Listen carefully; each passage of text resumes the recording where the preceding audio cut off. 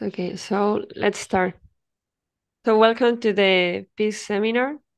Today we have Fionnuala Curran, who is going to talk about maximal intrinsic randomness of a quantum state. She's currently a second-year PhD student at IFO, more concretely in the quantum theory group of Antonio Acin.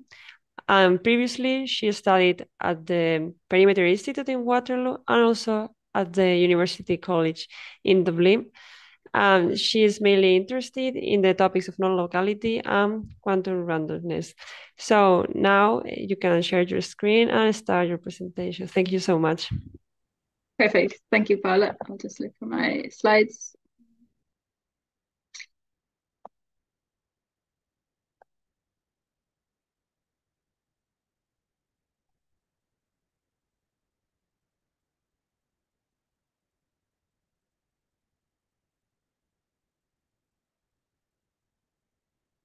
To check that's visible for everybody.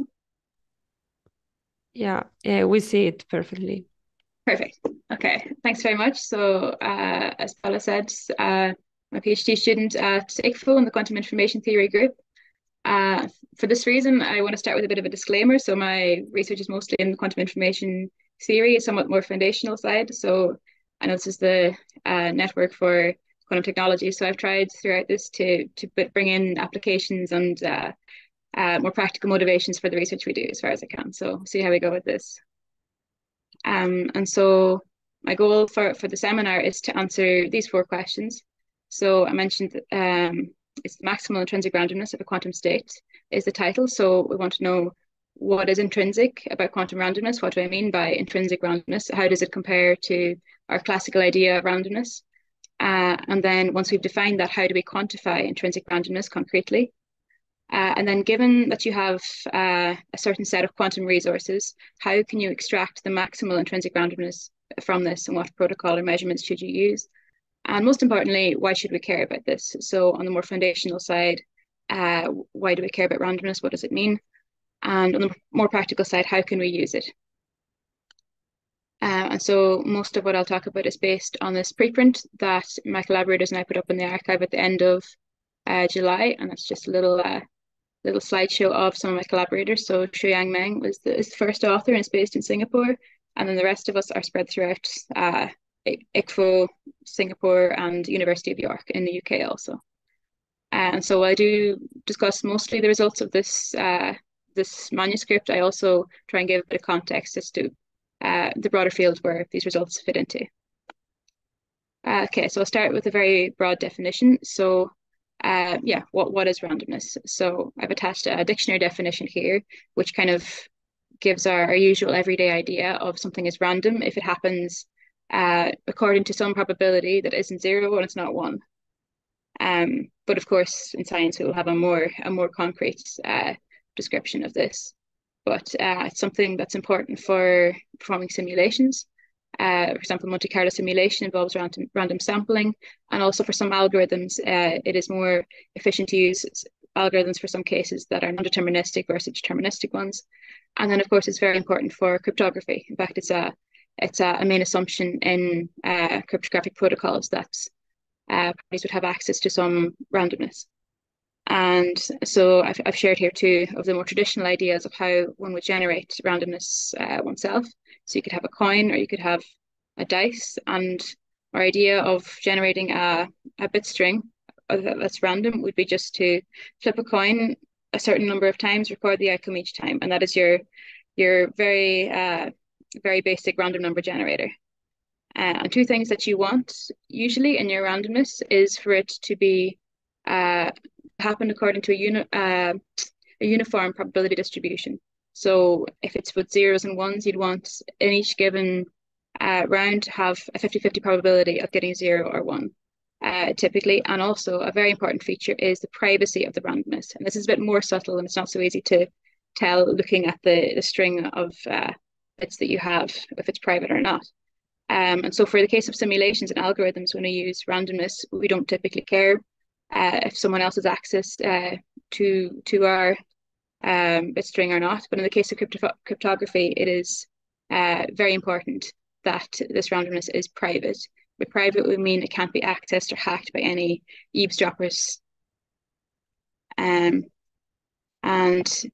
there's a classical and quantum divide when it comes to randomness in terms of its privacy, because when we say we don't want any eavesdroppers to access the privacy or access the randomness, we have to consider what constraints we have on these eavesdroppers. So in the quantum case, if you have, for example, a pure state like the one that's written here, it's a superposition of in the computational basis given by the coefficients alpha and beta.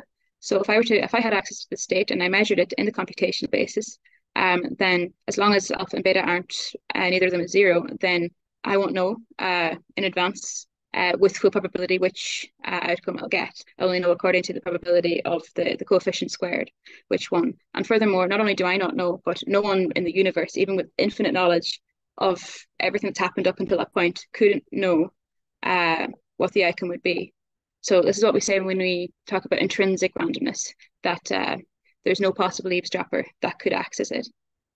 And this has no classical equivalent, this kind of randomness, because classical theory is deterministic. So even in the pictures that I showed of the dice and the coin toss, in principle, when I toss a coin, this is a classical object. It's described by classical rules. So we would imagine that if you really had perfect knowledge about how exactly I flipped the coin, the air pressure, the specifications of that coin, in theory, we should be able to tell which way it would land.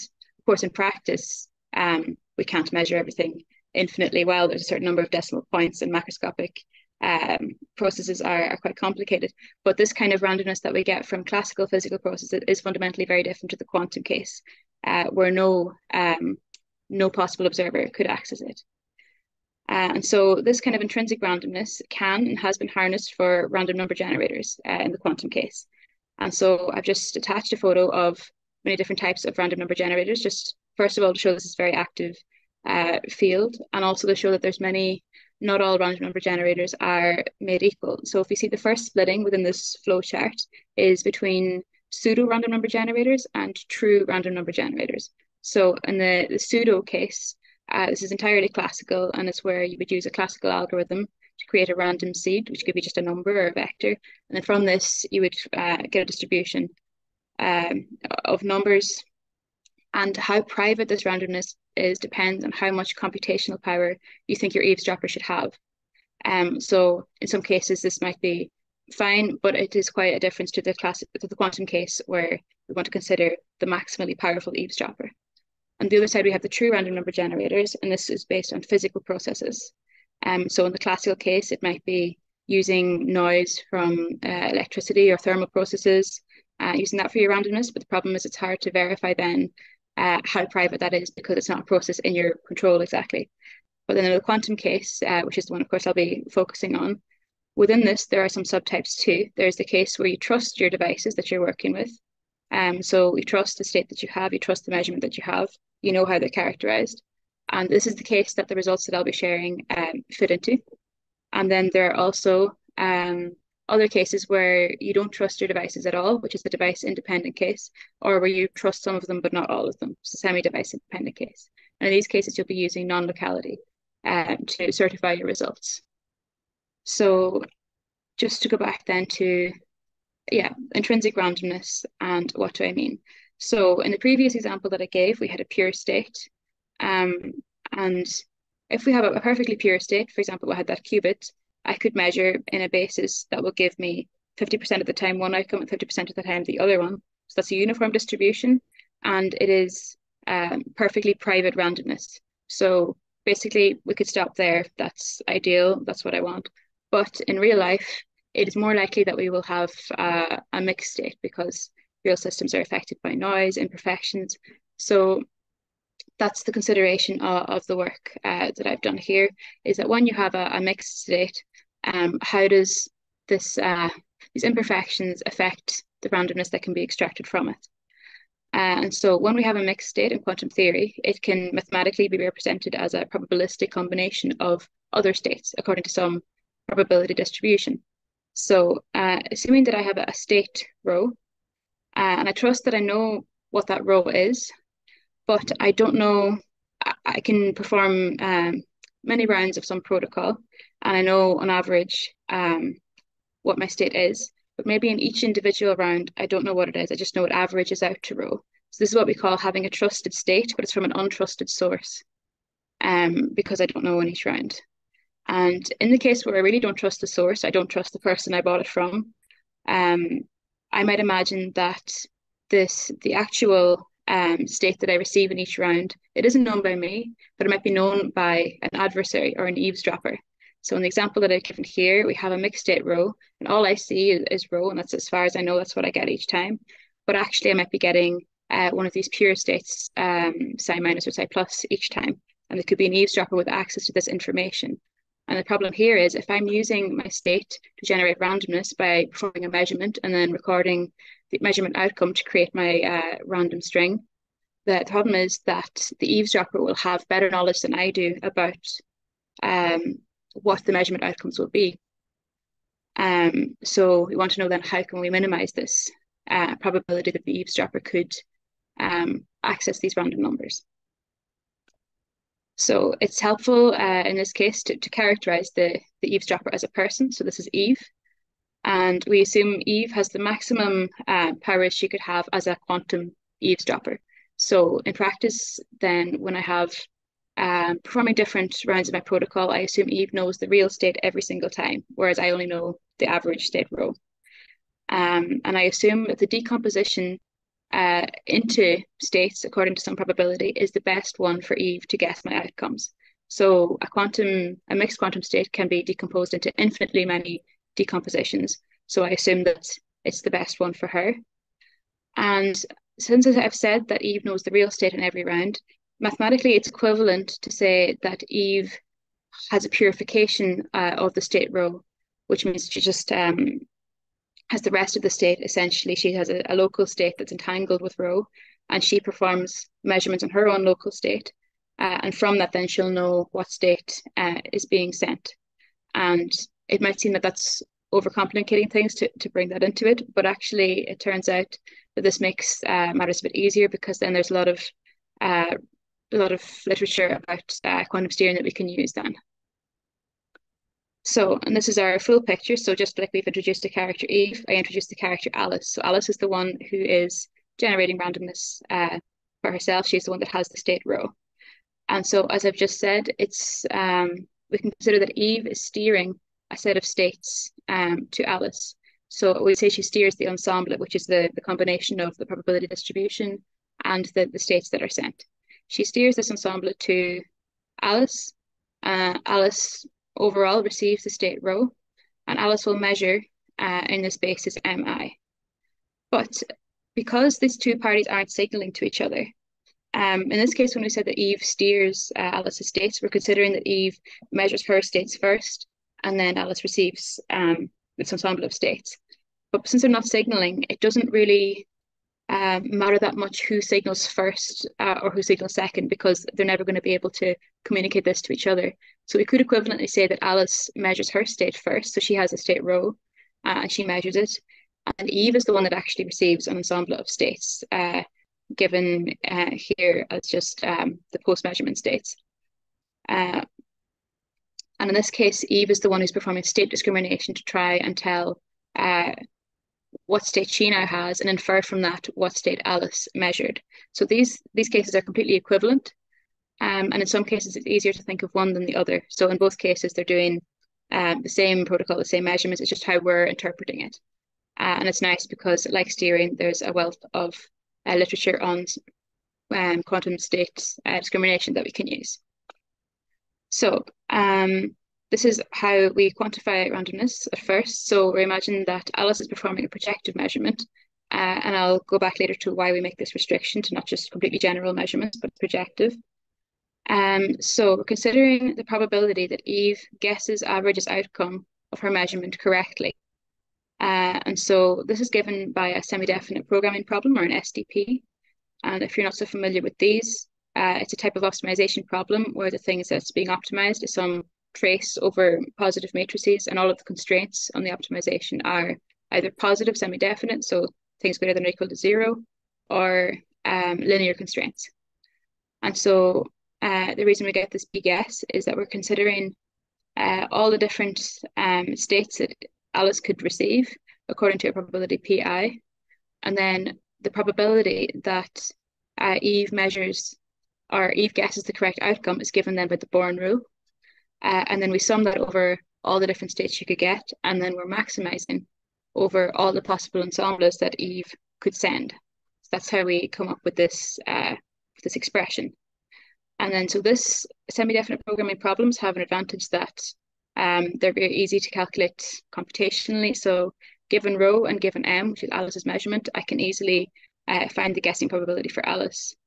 But the thing is, I don't just want to input m myself. I want to find what measurement Alice should make that would minimize Eve's guessing probability. So these two are working against each other.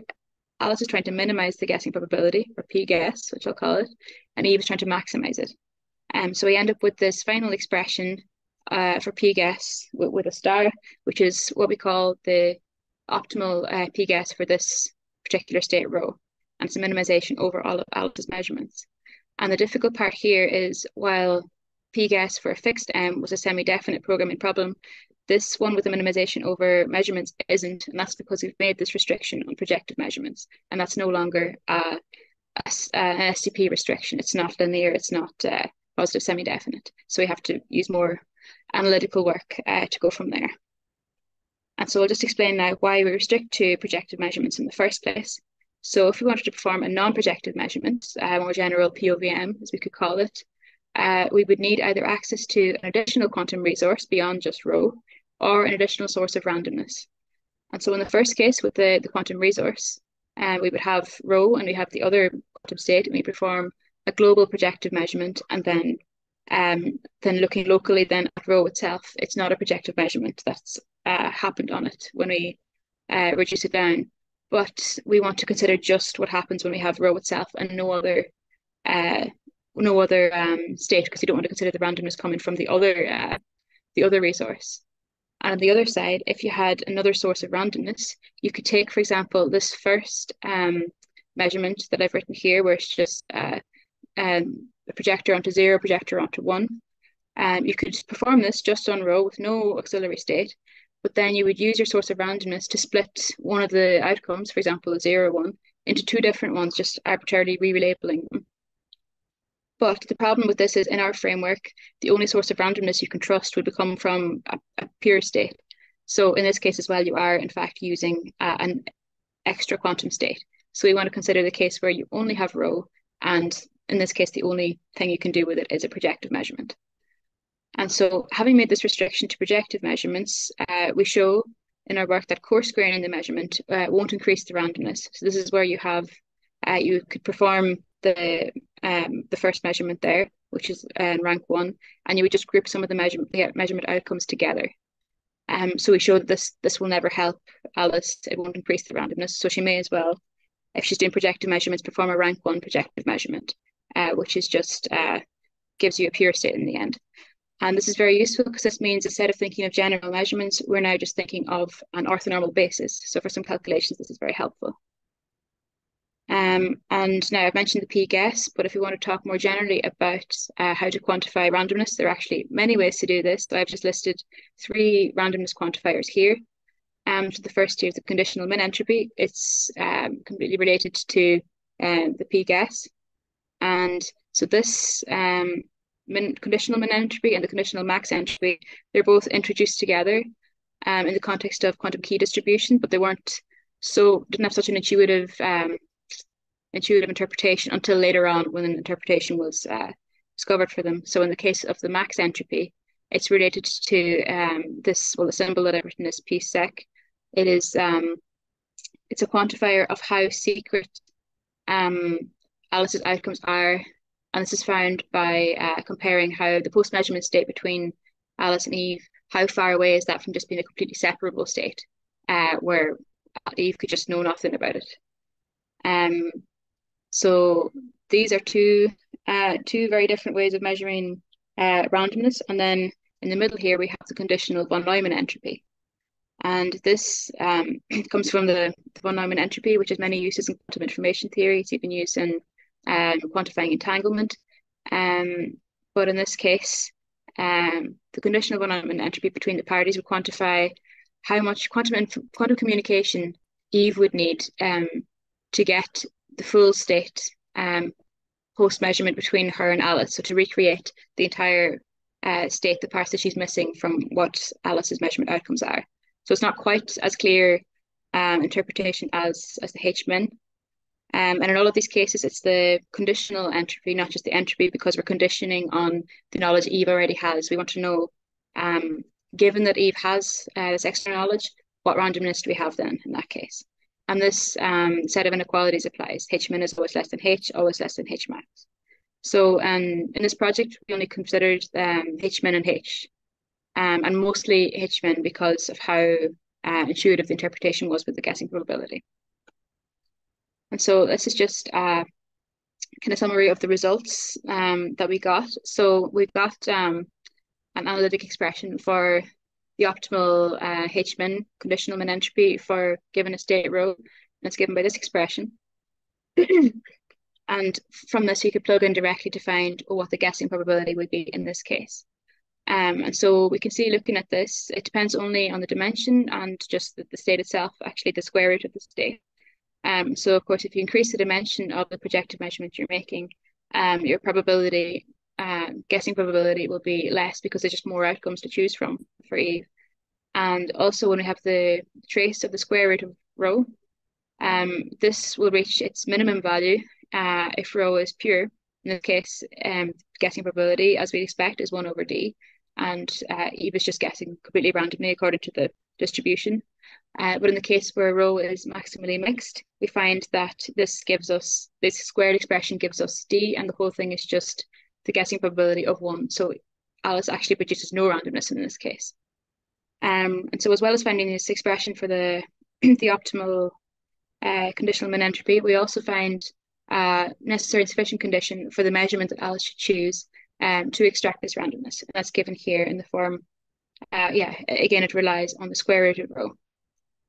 And move on now to the conditional von Neumann entropy, somewhat similar set of results. So again, it's an expression characterized by the dimension and just the properties of rho. And in this case, I've given the full expression for what S here is the von Neumann entropy. And again, it reaches maximum value when the state is pure. And in this case, it's log 2d, which is the same as the H-min. So they actually meet at this point when you have a pure state. And again, we find a necessary sufficient condition to reach this optimal value. And it's very similar to the previous one, but here now the square root of rho is replaced with rho itself.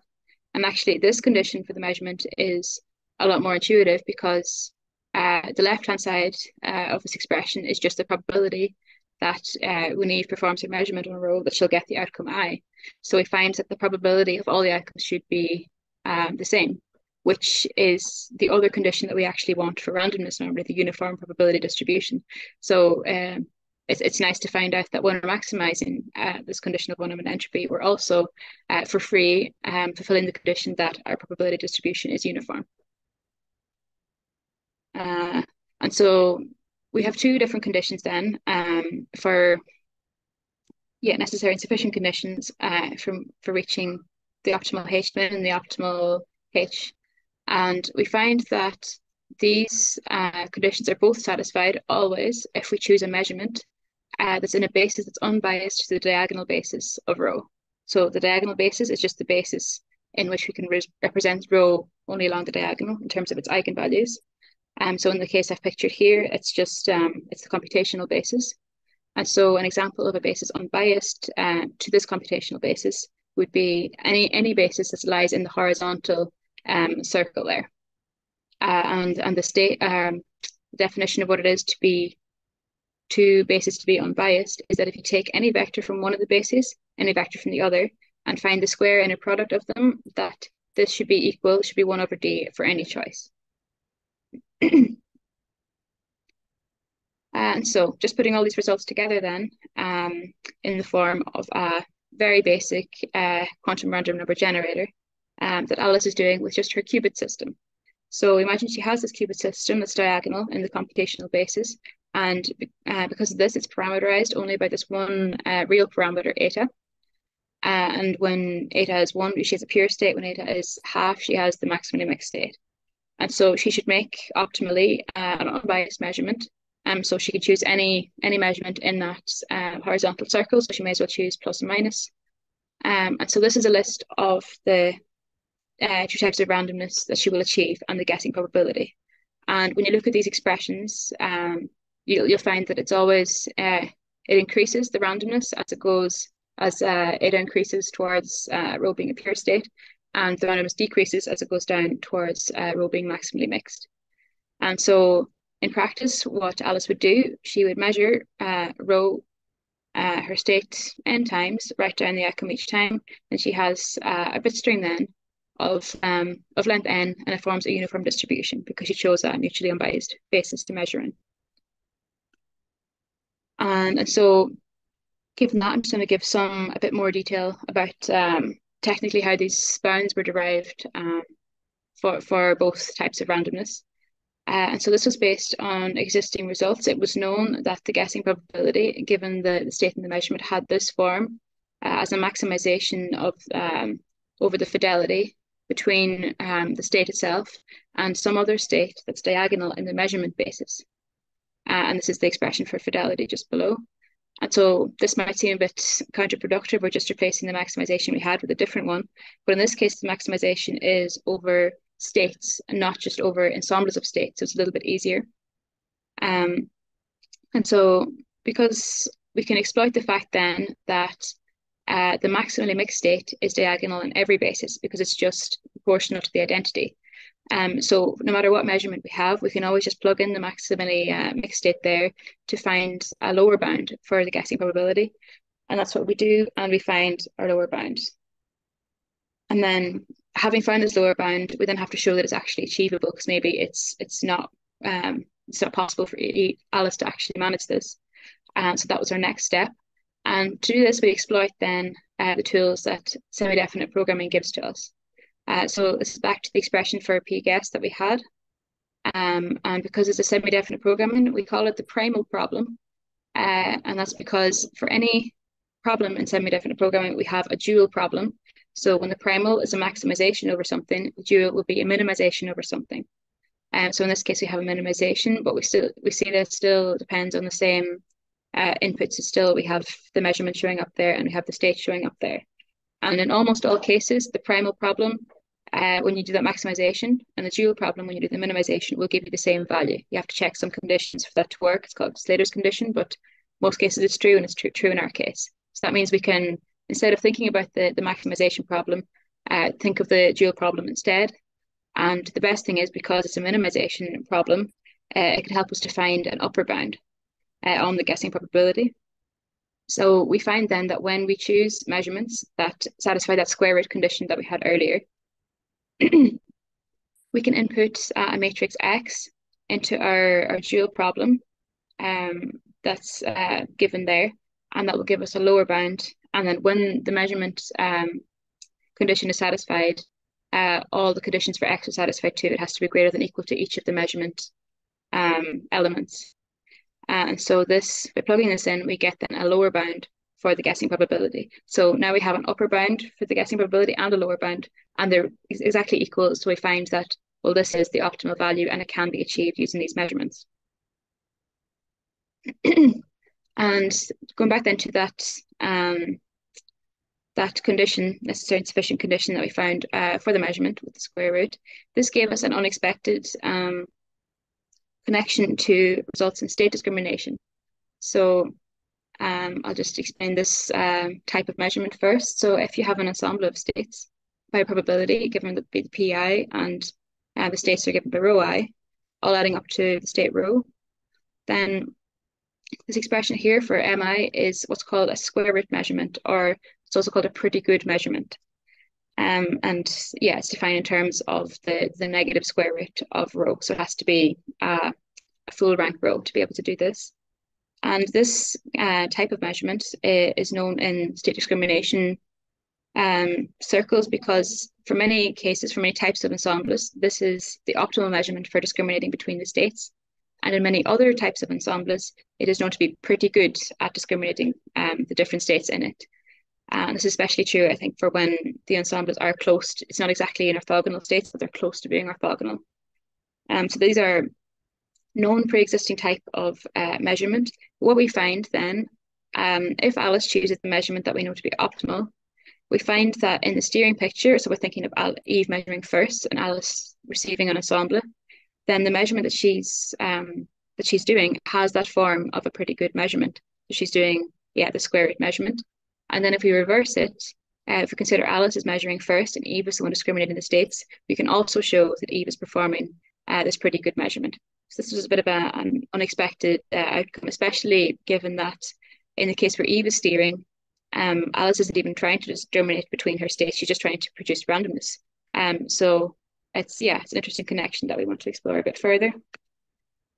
And this is just the more technical details of the results for the von Neumann entropy, but this is actually quite quick and straightforward because there existed this result, this expression of the von Neumann entropy in terms of rho and in terms of the post-measurement state that Alice has. So I've called this rho after, all in terms of the von Neumann entropy in general. And so this is the expression for rho after, because Alice performs this rank 1 projective measurement. And so to maximize this, all we have to do is consider what's the best measurement to give us the best rho after, that this would be the largest. And so one of the features of von Neumann entropy is that it reaches its maximum value is log 2 of d. It reaches this if and only if the state itself is the maximally mixed state in dimension d. So we find then very straightforwardly what a bound for the conditional von Neumann entropy is, and we find the condition that it's only reached if Alice's measurement leaves her state maximally mixed and gives herself a uniform distribution in her randomness. And so these two conditions that I described for the H min and for the H, they look quite similar. And in some cases, as I mentioned, the case where the measurement is unbiased to rho, in some cases you satisfy both conditions simultaneously.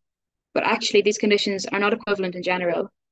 And they don't actually have to be unbiased to the basis of the state either. So this is proven more easily by way of an example here. And so I've considered this qtrit state rho and diagonal in the computational basis. And I've considered this measurement basis given by the MIs. This is quite ugly to look at, but just if you can see that these parameters A, B, and C depend on these three real numbers gamma. And the rest of the parameters are adjusted such that it's a valid measurement. So it just relies on these three real numbers. And so when you set these gammas equal to the square roots of the eigenvalues of rho, we find that we achieve the conditional min-entropy, but we don't achieve the condition for the von Neumann entropy. And we can do the exact opposite then by choosing these gammas to be equal to the eigenvalues themselves. We achieve the condition for the maximal conditional von Neumann entropy, but not for the maximal H min. And in both of these cases, this measurement is not an unbiased basis to the state. So this does leave room to ask, are there measurements that are not unbiased where you can satisfy both conditions simultaneously? We don't know this yet. So this does suggest us to think that if in any doubt, you should use mutually a basis that's unbiased to rho, because then you satisfy both of your conditions for randomness for free. But having said this, there might be some cases where you don't want to make a measurement that's unbiased to your basis. And this is an example here of a state that I've written in its diagonal basis. And the basis is these given by these vectors psi. And the special thing about this basis here is that, well, it's an entangled basis like many others, but we can show that there does not exist any separable basis that is unbiased to it. Whereas for many entangled bases, there are separable bases that are unbiased to it. And so what this means is, if I'm in the case where I don't want to make a global measurement on my 2-qubit system, I just want to make local measurements, then I have to think more about which measurement to make because I can't make the unbiased measurement. So this could be the case where I'm in my lab and my friends in the other lab, and we have one part of the state each, and we can't come together and make the global measurement. Or it could be just the case where I have the entire state in my lab, but I will still want to make local measurements as it might be easier, more convenient for me instead of making entangled measurements. So in this case, I don't make an unbiased measurement. So I'm left looking for are there any other measurements that do reach the maximum entropy for the H min or for the H. And numerically, we found that this is the case, although we were unable to find an analytic measurement to do this. And so it's an open question now for us if this is true for every row, that's every bipartite row, and if we can find analytic conditions for this. And so just to move on then, I went back to this picture that I showed you there was device independent, semi-device independent, and trusted regimes of randomness generation. And so everything that I've told you so far here belongs to the category of device-dependent random generation. And that's because even though we don't trust the decomposition of states that Alice receives in the form of rho, we do trust the characterization of rho. We trust that she knows what rho is, and we trust that she knows what the measurements are. And so this differs then from the more device-independent regime then.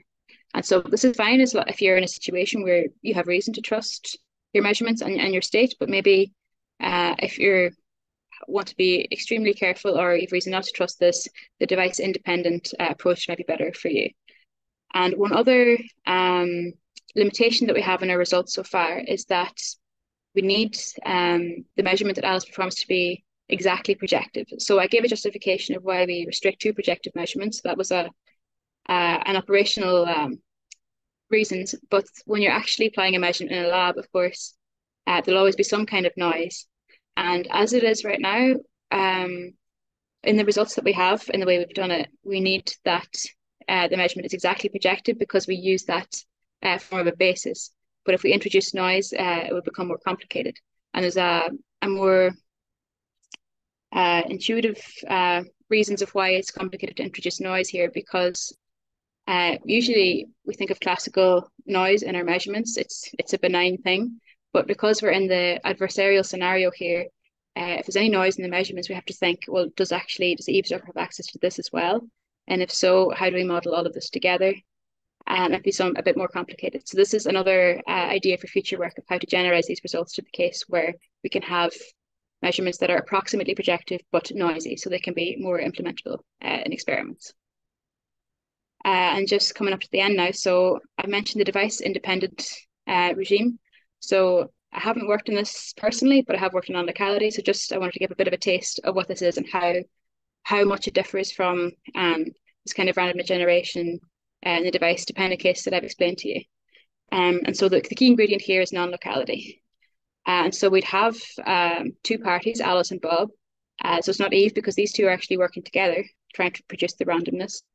And they're in spatially separated labs, and we have to give them inputs and outputs so that they can perform a Bell inequality. And we'd say that they share a quantum state, a bipartite quantum state. And so if they can observe the maximum violation of a Bell inequality, so I've given, for example, one of the most famous ones is the CHSH inequality, then that means they can verify what their state is. So if you reach the maximum bound for CHSH, then you know in a device independent way, you know for certain that your state was this 5+ state, one of the Bell states. And that's the whole principle of self-testing. And so if you know that you share then this 5+ state, then individually, both Alice and Bob have a perfect random bit because that's when you trace out the other system, that's what they have locally. And because they trust each other, they know that eavesdropper doesn't have access to this. So they have a perfectly random bit with which to produce their own randomness. And so this has some advantages over the device-dependent case because they didn't have to trust any of their measurements and they didn't know what their state was in advance. They just self-tested to find what it was.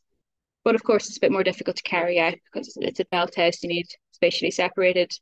It's a bit more work in this case. And also Alice and Bob have to trust each other because if they didn't, when they share the state, if they measure it, yeah, you know what the other person's state is in this case. So all of this to say, depending on the situation you're looking at for randomness generation, you can choose which regime you want to be in, depending on how much resources you have and how important that privacy aspect is for you. And so this is just an overall summary here, some take-home messages. And so, yeah, the main point that I wanted to get across was that in this regime where you have access to some limited quantum resources, they're not perfect, they're mixed, and you have no other resources, so you're restricted to carrying out projective measurements. This is the upper limit of the amount of randomness that you can feasibly carry out, these two expressions. And this is the case where you have a completely characterized state rho, but you don't trust the source from which it came. And in terms of your protocol and what you should do, if in doubt, you should do a measurement unbiased to the diagonal basis of rho, because it'll satisfy everything that you want. And so, okay, thank you for listening. And any questions, I welcome them now.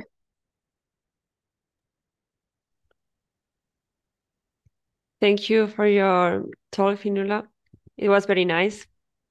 Now we are open for questions. You can write them in the chat, or maybe also like say them out loud by writing the chat, and then we can unmute you. So are there like any questions? I don't have one. Well, thanks, Fionnuala, for the talk. It was very nice. But I've been reading your paper. You mentioned the term secret randomness that I think you haven't mentioned it in the talk. So what is it related to? Because in the theory it appears, right? Yeah, so actually this is just, there's different, people use different terms for this. So secret and private are interchangeable. I think private is usually used for quantitative key distribution settings, but secret covers the same thing. So we used intrinsic in the paper because we were focusing more on it's intrinsic to the state itself rather than the application you would do with it. But yeah, it's all equivalent. Okay, thanks.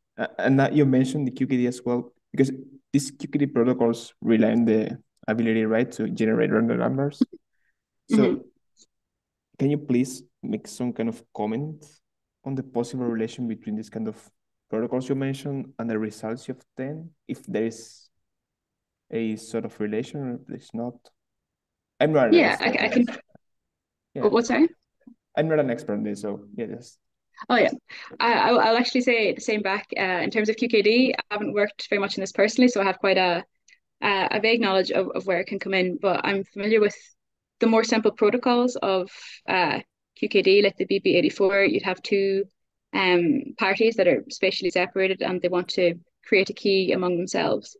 And they would do this through sending states through a public channel, and then they would compare afterwards what states they were for some sample and see if it was tapped into by some eavesdropper. So I'm not an expert in this, but I will say that part of this protocol, it always says assume that, say it's Alice and Bob, have some sort of randomness to come up with some bit string in advance, and then it's kind of glossed over. So these protocols are very much built on them having some private randomness of some form. So if you wanted to be very strict in this case and think that the eavesdropper that's trying to hijack their key can also hijack the randomness that they're producing in the first place, then you might want to incorporate these ideas into it and see what resources they would need to produce the randomness that they can really trust this. Okay, thanks. And congrats on the paper. Yeah. Okay, thank you for your question. Are there more questions? Yeah, thank you for your talk. I have a question for the last slide. So you presented a H-mean and like von Neumann mean entropy. So yeah, so of course H-mean is like a more conservative approach, but in a practical approach from a scenario that they want to care about security, but also the rate. So which one is the best approach to take? And then second question is for doing it device independent or a semi-device independent. So of course, so if we want the best, we need to have the optimal projective measurement. But if you want to do it in a device independent, is there any upper bound information depending on the assumption we make? Or, I mean, is there any work on this or not?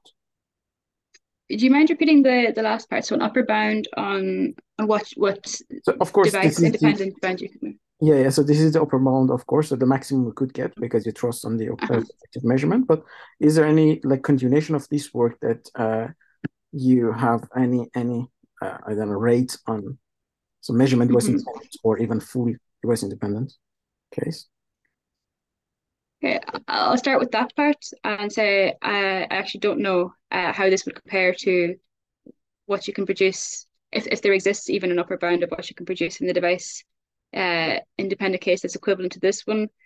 Because I haven't worked very much in this, but I would imagine as a guess that it would be lower because it'd be quite a lot harder to carry out, and you need very specific measure. Like you need to have an entangled state first of all, whereas we have no restriction on the kind of state that you would have.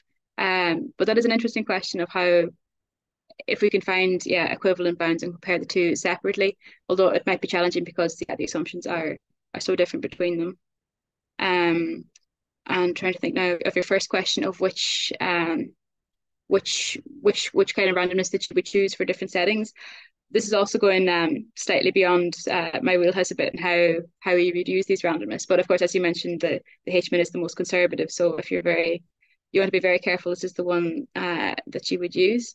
And I guess we didn't work on the H-max, but again, if you want to be very unconservative, you could go for this one.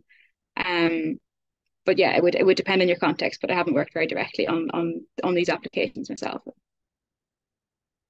Yeah, thank you.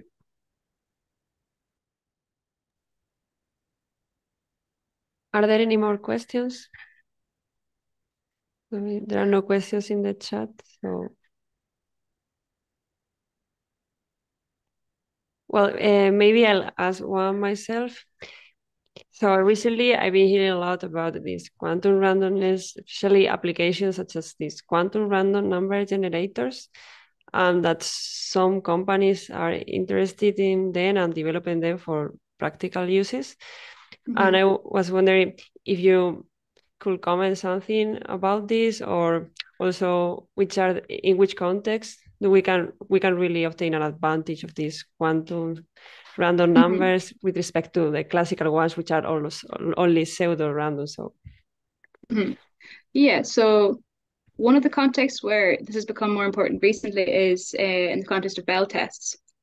So this has recently been kind of more famous, won the Nobel Prize, of course, and part of this performing a Bell test to demonstrate non-locality involves each spatially separated party would have inputs, and similar to the QKD assumption of having their own randomness, we always tend to assume that these are random, these are uncorrelated. But if you really want a proper loophole-free Bell test, you would need them to have a really trusted form of randomness. So in the more recent Bell tests that are carried out, it is a quantum random number generator that are used.